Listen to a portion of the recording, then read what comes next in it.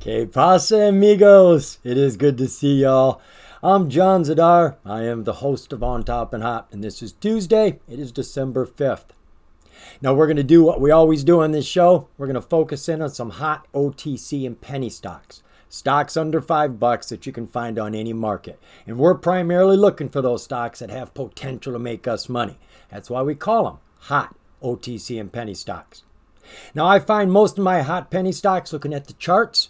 I think it's easier to see heat in a chart than it is to see it in the news. Definitely a lot faster. So if I see a lot of volume coming in or a breakout setup, that's heat. When I find a chart that has heat, then I'll go rummaging around through the press releases and the filings, looking for a catalyst to either spark up that chart or to keep it burning. When I find a hot piece of news and I got a hot chart, I got myself a hot penny stock. And these are the sort of stocks I'm sharing with you regularly. Well, I've got a few for you today. First one we're going to take a look at is Wallbox, ticker WBX. Her chart, it's a perfect atypical breakout chart. Has everything going for it. The last 2 to 3 days, she has been breaking out, going over the 200. Her volume has been getting stronger. Technicals are very strong. The only problem I see with the chart is that it didn't start running earlier. This company has had a lot of big news over the last 30 days. Juicy news, deals that they're making around the world. And yet the stock is just now starting to run. I think we could see a catch-up run. Now that it's breaking out. No jokes about catch-up. So WBX finished today at $1.95 with almost 11% gains. This hot penny stock is trading on the major exchanges, the New York Stock Exchange. So you're going to be able to trade this for free. There are no transaction fees trading major exchange stocks. And you get the benefit of trading at pre-market, after-market as well. You can't do that with OTC stocks. So what is Wallbox all about? Well, they tell us over here that Wallbox is a global technology company dedicated to changing the way the world uses energy. Wallbox creates advanced electric vehicle charging and energy management systems that give users the power to control their consumption, save money, and live more sustainably. Wallbox offers a complete portfolio of charging and energy management solutions for residential, semi-public, and public uses in more than 100 countries around the world. The company was founded in 2015 in Barcelona, where the company has headquarters. They also have other offices in Europe, Asia, and America. So what was the relative volume around the company today? Nice jump. Looks like about over 300%, going from 800,000 shares a day up to almost 3 million shares today. Share structure for WBX. They don't give us a lot of information here. Outstanding share count is just under 150 million. We don't know what the float is. It could be up to 150 million, or it could be considerably less. We could have a low float. Your guess is as good as mine. Market cap for the company, about 261 million. Taking a look at the financials. Well, they are making money, and it's growing at a nice clip, isn't it? 2019, they were at $9 million. We know that's millions and not thousands because we got 3 zeros up here. We got put behind any of the numbers on any of these charts. 2020, more than doubling that to 24 million. Quadrupling that virtually to 81 million in 2021 and almost doubling that in 2022 to 153 million. Oh! And look at the profits. It's exactly their revenues. They're not paying anything for any of the money they're making. I like that sort of profits. Quarterly? Being on the New York Stock Exchange, we're not going to get the quarterlies over here. But I do believe we get a balance sheet. Yes, we do. Cash and cash equivalents. They got about 88 million in the bank. 89 million. Total assets, about 450 million. Total liabilities, 269. Do the math there. What you end up with is stockholder equity. This is for us. This is where we get our shareholder value. This is what makes the price what it is. 180 million. You're asking how? Go take the outstanding share count. What was it? 150 million roughly, and divide that into this. And that will give you roughly what the price of the stock should be based on equity. Taking a look at the disclosures. We don't have anything here but the 6, and I do believe the 6 is in the news, and we're going to cover that there. It's just easier to read. So let's jump on over to that news now. Now, I told you the company's got a lot of hot, juicy news just in the last 30 days. So that's primarily what we're going to look at. Though there was one piece of news dangling out there from October we can't ignore. Wallbox announces acquisition of ABL, a leading EV charging provider in Europe. And I'll be honest, I have not dived into that. I just saw it here. But I've got 5 pieces of news here that I have dove into. These are all over the last 30 days, and I want to share little bits from each one of them with you. These are all deals that they have made, every single one of them. Wallbox and Osprey partner to expand reliable public charging in the UK. Osprey is one of UK's largest and leading EV charging networks. Initially, this agreement is going to begin with the installation of 125 of Wallbox's Supernova DC rapid chargers, and each one of these units can eliminate up to 60 tons of CO2 in their life cycle. That next deal is with Sonepar, the world's largest electrical distribution network. They tell us here that the company's accelerating its partnership with Sonepar by closing their 9th local partnership with Electroscandia Severgy, a Sonepar company. Sonepar is the world's leading business-to-business distributor of electrical products, solutions, and related services with a footprint spanning 40 countries. Sonepar and Wallbox have been together since 2022, and since getting together, they've expanded out into the USA, Spain, Italy, Switzerland, France, Canada, Austria, and the Netherlands. The next deal, Wallbox and Alante joined forces to deploy the largest EV fast charging network in Southern Europe. Now, this is a hot piece of news. Alante, which recently was selected to receive about 50 million euro, which is a grant from the EU, aims to install 5,000 fast charging points by 2025 and over 35,000 by 2030, covering Spain, Italy, France, and Portugal. Alante has chosen Wallbox as a preferred partner in the project due to their production capacity and global leadership in the manufacturing of super fast chargers for EV. Folks, did you catch that? Alante has gotten a 50 million euro grant to do this, and they have chosen Wallbox as their preferred partner. The money is going to come rolling in. And we got one more deal. This news press came out December 4th. Generic and Wallbox announced strategic investment and a commercial agreement. The industry leaders will bring energy solutions to the global market, including a new bidirectional DC EV charger for the home. It appears that Generic Power Systems has made an investment into Wallbox, and I wasn't able to actually see how much they invested. I did look around, I just couldn't find it. What I do see here is that Generic is getting a seat on Wallbox's board of directors, and there's a commercial agreement between the two companies where Generic is going to sell the products of Wallbox to their residential and commercial customers. And they're going to do this through their 8,700 dealerships across the USA. Now, they tell us they are going to be focusing on businesses with public access, such as supermarkets, shopping centers, restaurants. This is going to provide access to reliable DC fast chargers that can add up to 100 miles to an EV in just 10 minutes. Now, this is probably great for business, but I'm not real excited about it, not here in the US. And I'll tell you why, folks. When I went over to the UK, I was there for 10 years, they don't have any telephone poles. There's no lines hanging on all these pieces of wood up in the air. It looks cleaner. It doesn't look tacky.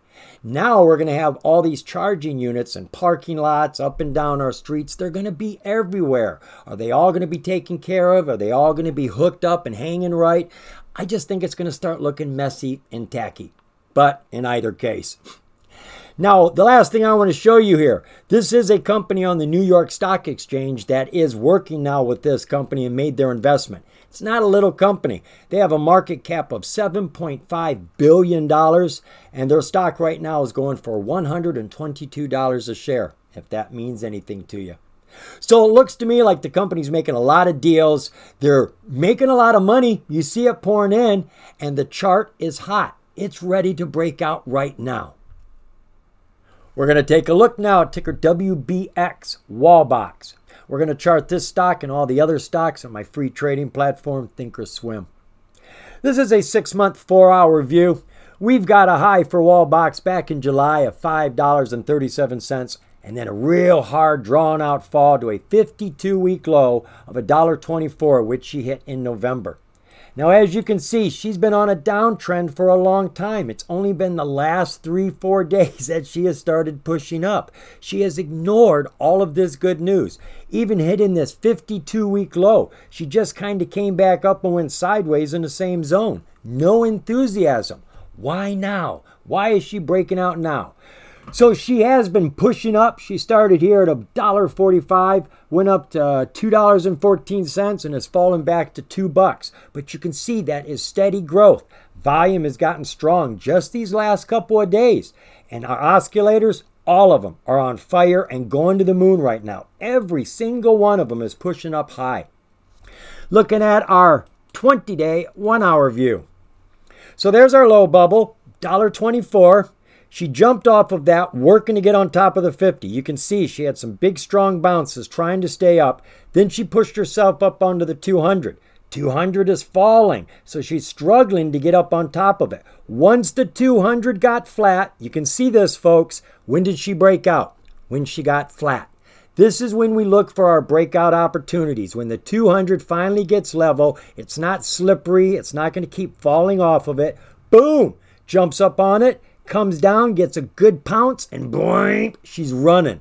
As I said, she jumped here from $1.45 up to $2.14 before falling back to $2, and she is floating on that 9-day SMA. You can see how tight she is hanging to it. All of our SMAs are curved up and climbing right now, evenly spaced, looking nice. Our oscillators, PPO, percentage price oscillator, is climbing strong. MACD is bouncing up the hill, but she is climbing. RSI had a tumble out of the overbought from 80 down to 63, but now it is right up under the overbought at 69 again. Taking a look at our 5-day, 5-minute. That's a nice chart. She's been growing all 5 days, going from a low bubble of $1.35. She got up on top of that 200, bounced off of it once, and launched. She has pushed herself away from the 200, not even coming close to it anymore. She's getting lighter. Now she's hanging on to the 50-day SMA, and she is bouncing uphill. Oscillators, they're a bit bobbly right now. Kind of tough to read anything. They're all going sideways. But as I said, the last few days, our volume has been increasing. They've had lots of big news, lots of deals. You know the money's going to start rolling in. If it isn't from each one of the deals, it's got to at least be from Alante, which got that 50 million euro grant, and they asked this company to be their preferred partner. Come on, folks, do you need any more catalysts than that? We got a hot atypical breakout chart and all the news you could eat in a sitting. Come on, put WBX on your watch list. Our next hot penny stock also has a hot atypical breakout chart that it's breaking out of right now. This is ticker JNVR, Jan over Inc. She too has had a lot of good news over the last month, but the chart just hasn't been responding to it. Not until the news that came out yesterday. Today, her volume exploded. Janover finished today at $1.62 with just over 37% gains. She too is on the major exchange, the NASDAQ. So what does Janover do? Well, they tell us here that Janover provides commercial property financing solutions. They operate a platform that connects commercial mortgage borrowers looking for debt to refinance or build. Or maybe they want to buy commercial properties, including apartment buildings, with commercial property lenders, such as banks, credit unions, REITs, debt funds, and others looking to deploy capital into commercial mortgages. So they are connecting buyers to lenders, and there's lots of money in that market. So what was the relative volume around the company today? Oh my God, explosive, folks. That is over 100 times her normal volume, jumping from 27,000 shares up to 2.8 million. That's a lot of extra shares and a lot of extra attention. Share structure for Hanover. We got ourselves a low float. Not that I know what it is, but I know anything under 10 million is a low float, and our outstanding share count is only at 9.9 million. Market cap for the company is just under 12 million. Financials for Janover. All right, 2020 they were at 1.5 million. 2021 almost 2 million. 2022 2.1 million. So they're steadily and slowly growing. But what's impressive here is because they have a digital product, they're not paying anything for the money they're making. That's what I'm presuming. Taking a look at the quarterly, still they're not paying anything for the money they're making, and they're doing an average of about $600,000 to $700,000 every quarter. Steady. Taking a look at their balance sheet, cash and cash equivalents, the money in the bank, they got about 1.5 million. Total assets here is about 2 million. Total liabilities just under $1 million. So again, we've got positive stockholder equity of 1.1 million. Yes. Looking at those disclosures. All right, I did dive into these. These Form 4s are filed whenever insiders acquire or dispose of the company's stock. These are buys and sells, which is really what we're interested in. But they're wee. I mean, they're really tiny. A couple hundred sold, a couple hundred bought. No big deal. And then this 8K has got something to do with management compensation. So we're not going to jump into that either. So let's just jump on over to that news. So we've got lots of news here, and I'm not going to dive into all of it, just a couple of them, but I want to give you a flavor of what is going on. We are back here at October 26th. The company achieved significant growth and engagement from top credit unions within its fintech marketplace. The company and Exchange Loans announced strategic partnership to capitalize on market dislocations. The company enters into a strategic referral partnership with La Rosa Holdings. Here, halfway through November, the company announced a share repurchase program. They plan on buying back $1 million worth of shares. At the current price, that would be something like 750,000 shares. Yeah, 750,000 shares. And then I do want to look at these two pieces of news. Both of these came out here recently, one November 20th and one December 4th, the big news. So the one that came out November 20th, Janover acquires Groundbreaker, a profitable software-as-a-service platform establishing a comprehensive marketplace for commercial real estate.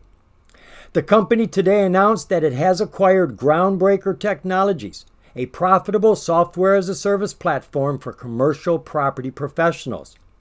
Groundbreaker is a specialized software-as-a-service platform designed to simplify capital fundraising and investment administration in the commercial real estate industry. The platform also facilitates secure financial transactions and offers robust customer relationship management tools aiming to enhance transparency and engagement between property developers and investors. The acquisition transitions more than 10% of our revenue to predictable, reoccurring contractual subscription revenue. So they're going to make money with their money. And the big news that got the charts running. Janover launches its first AI chatbot software as a service model and offers licensing to select commercial lenders so that they can use this AI platform. They tell us here their first collaboration is with Gelt Financial. The company today announced that it is now offering its AI chatbot interface under a software as a service model to a select number of commercial lenders. The first collaboration is with Gelt Financial, a leading and innovating commercial real estate lender providing debt to real estate owners across the U.S. Hanover has named their AI Burrito, as each conversation ought to be unique and delicious. Okay. So they've got themselves their first AI chat software as a service model that they're going to license out to other lenders who are going to be able to use this and make money. Now, I don't know how much money they're going to make off of it. All I know is real estate is a big ticket item. There's a lot of money that floats around selling real estate. So I anticipate the company's probably going to be making a lot of money. And are they going to have to pay anything for that money? I don't know. All right, enough said. Let's go look at that chart. We're now taking a look at JNOVR, ticker JNVR. That's a 6-month, 4-hour view, and it's actually the whole chart. This company came on the market July 25th when she hit her high of $5.50, and then she fell away down to this all-time low she hit in November of 70 cents. Now, we had a lot of volume back here, and we've had a little volume in the middle, and we've had some volume today. There just hasn't been any volume to talk about. But off of that low bubble, she started to make her move. She jumped from 70 cents up to $1.07, fell back, landed on the 50, and then jumped onto that 9. And look at her, just working that 9-day, crossing the 200, nice and easy, nothing going on. And then all of a sudden today, with all the volume, we get these huge green bars, nice big jumps, and she's still climbing after market. Oscillators are strong. PPO is climbing up. MACD is climbing with green bars accumulating, and our RSI is in the overbought and on fire. 20-day, 1-hour view. So our low bubble, 70 cents, trying to get over that 200. Once she got over it, she bounced off her 50, got a good footing on that 200, and launched herself. Now she's bouncing off the 50 as she's climbing, and our bars are getting bigger. After market, we've got lots of pushing up. All of our SMAs are grand. They're all turned up. Oscillators are all turned up as well. Everything looks good on the 1-hour chart. Looking at our 5-day, 5-minute. Well, she has been climbing, hasn't she? 5 days ago, we were at 90 cents, just barely under the 200. Got over that 200, jumped, started bouncing on the 20, and she is working her way across the screen. Now, she's getting a little volatile here. She broke all of her SMAs to get down to this 200, bounced off of that with a big jump, came down to the 200 again with a bigger jump behind that. Now she's come down and done a rubber ball bounce on the 200. You know what a rubber ball does in the water? It goes under the water, and as soon as it comes out, it jumps quick. That's what we got here. She was under the 200, came up on top, and jumped right up onto that 50, came down to the 20, and she's really working, trying to get back up. I like this chart, believe it or not. Our oscillators, well, they're showing a little bit of recovery right now. We had a big jump up, a big turn down, and right now everything has gone flat except for our RSI, which is climbing. I'm liking it, folks. She's had a lot of good news too. She just wasn't moving on it. Now this piece of news comes out, AI, right? And she runs. So I would at least put this on my chart with all the volume that came in today. We've got to see what happens tomorrow. JNVR. Watch it. Last stock we're taking a look at also comes from the major exchange, the NASDAQ. This is the OTLY Group, ticker OTLY. Now, we're a little late to the party here. She did have an atypical breakout chart about 20 days ago, and she broke out, and she's been climbing ever since. 20 days of running. Now, she hasn't had any news in the last couple of days or the last week, but she has had recent news, and it's big news. I think there's still heat to be had here. So OTLY finished today at $1.21 with just over 15% gains. So what is it exactly that OTLY does? They tell us here, we are the world's original and largest oat drink company. For over 25 years, we have exclusively focused on developing expertise around oats, a global power crop with inherent properties suited for sustainability and human health. Our commitment to oats has resulted in core technical advancements that enable us to unlock the breadth of the dairy portfolio, including alternatives to milks, ice cream, yogurt, cooking cream, spreads, and on-the-go drinks. Headquartered in Malmö, Sweden, the OTLY brand is available in more than 20 countries globally. So what was the relative volume around the company today? Oh, we've got a nice jump going from 5.8 million up to 8.5 million. Share structure. They don't give us a lot of information. Geez, the only information they give us here is the outstanding share count. We don't even get a market cap. Normally, I always get a market cap. Our outstanding share count is 592 million. Our float can be anywhere up to that or anywhere below that. And to figure out our market cap, all we'd have to do is take those outstanding shares and multiply them times that price. And it looks to me like we'd be somewhere around 800 million for our market cap. Taking a look at the financials for the company. Oh, they're making good revenues. They've been growing strong too. 2019, they were at 204 million. At the end of 2022, they were at almost $750 million, getting to keep about 80 million of that.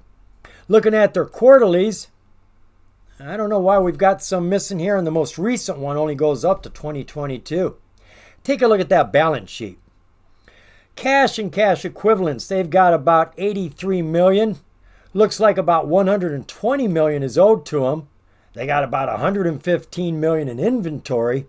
Add up all those assets together, they got a total of 1.2 billion in assets. Total liabilities is under $500 million, which leaves us stockholder equity, woohoo, of 791 million. Fantastic. Checking out the disclosures for OTLY. Now we do have some recent filings over here. We've got two 6Ks, which have to do with the financials. We've got an SC13G. This is whenever a new investor comes in and buys enough shares, they actually qualify to own a percentage of the company. This guy now owns about 5% of the company. And then we've got another 6K. This is a notification from the NASDAQ. They've told the company that they're not meeting the minimum bid price requirement on the NASDAQ of $1. These companies cannot go under $1 for too long, or they'll be kicked off the major exchange down to the OTC. Now, they've been given a warning, not a deadline. They've been told they've got to get their price up over $1. Close over $1 for 10 consecutive days. They do that, they're out of hot water. And right now, they are just starting to do that. I think we got 1 or 2 days that they've been over $1. If they can keep that up, no problems. Let's go take a look at that news now. Now, as I said, we don't have any news in the last couple of days, but we do have a couple of pieces here that are real important. One came out in October and one came out in November. The one that came out in October, OTLY Group today announced that one of Germany's largest coffee chains, Coffee Fellows, will make OTLY Barista available in 275 of its locations across Germany, Austria, Belgium, Luxembourg, and the Netherlands. Coffee Fellows customers can now enjoy all of its coffee specialties dairy-free at no extra charge. Now, this new company tells us that they process around 1.3 million liters of cow milk into coffee specialties every year. And through their cooperation with OTLY, they would like to change that, and they're now aiming to double their sales for the year of 2024. That other piece of news that came out in November, the company, the world's original and largest oat drink company, today announced a new food service distribution arrangement in the United States with Insomnia Cookies, the beloved brand known for serving warm cookies all day and late into the night. Available at all 250 plus locations throughout the U.S., OTLY's 11-ounce original and chocolate oat milks are now being offered. What a deal! I mean, it's perfect. This goes together like milk and cookies. So you've got them expanding over there in Germany, in Europe. You got them expanding over here in the U.S. They just made 2 deals. This is all it takes, folks. All we need is some catalyst when you've got a hot chart. And this chart is hot. Let me show you what I'm talking about. We're looking at OTLY, ticker OTLY, the OTLY Group. We're looking at a 6-month, 4-hour view. About 6 months ago in March, we had our high of $2.71. She started to fall hard, had a breakout here when our 200-day got level, right? She broke out and then for some oddball reason crashed through the 200, and she's fallen all the way down here to a low of 44 cents. Now you can see the volume is pretty steady, though it is getting a little stronger in this area. She bounced off of that low bubble, got up on top of that 50, negotiated, and then took a strong surge up on top of this 200. Bounced off that 200, and she has taken off. And look at all of our SMAs. They're virtually straight lines going up right now. Looks very determined. And our 200-day SMA is just now turning up. Our oscillators are all strong. All of them are pushing up and actually getting stronger with their inclines. Looking at our 20-day, 1-hour view. So we were above the 200, came underneath, hitting this low, She came back on top of her 200 and jumped away from it with a lot of fervor, just pushed herself hard, has not come back to the 200 since. She has been negotiating with the 50-day SMA as she's climbing. Now what I'm going to do here is I'm going to come down to this low bubble and I'm going to put in a regression channel. All you got to do is tag one day, tag the other day, and it lays it in there for you perfectly. So I am looking to see if she's ready to come out of this channel, down or up. Well, she's very close. She got up to the top here. You can see she's hit her head on it a few times. Each time she hits her head on it, she comes back down to the center area, the 50-day SMA, renegotiates and tries to jump again. Right now, she has pulled back. We've got a red bar, though she's still over the 9-day SMA. You might want to expect it to come down to the halfway point, maybe even the 20, getting another bounce, trying to push up. Our oscillators, they're strong, but they're cooling off. Just that little bit of sideways activity and that one red bar is starting to cool things down. 5-day, 5-minute. So we were outside of our channel here, right on top of the 200. Came inside of it. She got over top of the 200 and the 50% mark of our channel and then lost footing. Crashed down hard, got close to the bottom of the channel, and you can see it is the center of this channel she's having a hard time getting through. She finally got through it, got close to the top of the channel, has pulled back, and is going sideways right now. And there is a strong likelihood that she could come back down to the 200 and this center line, getting a push off and a launch. That's what we're going to watch for. The fall down to about $1.12, maybe $1.10, although it's all going to be moving tomorrow when the bell rings. Our oscillators are pretty weak right now. Everything, PPO, MACD, all pushing down. RSI has been falling. She's down at 46 right now. So on our short chart, it doesn't look that great.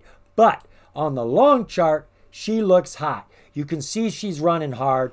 I can see her. Well, she's right there right now. That is a resistance that she is at right here. That is at $1.22. We're at $1.21. The next one should be somewhere around $1.34. And then you might be able to jump up to $1.57. So that's what I'd be looking for, folks, if I had it on my watch list. You're going to put it on your watch list? I'll tell you what, before you do, go do some more due diligence. Not just on OTLY, but the others as well. You know, folks, I don't cover all the information, and all of it is important, and you never know what I might have missed. You know what I say? The more you know, the more you're going to grow. See you, folks.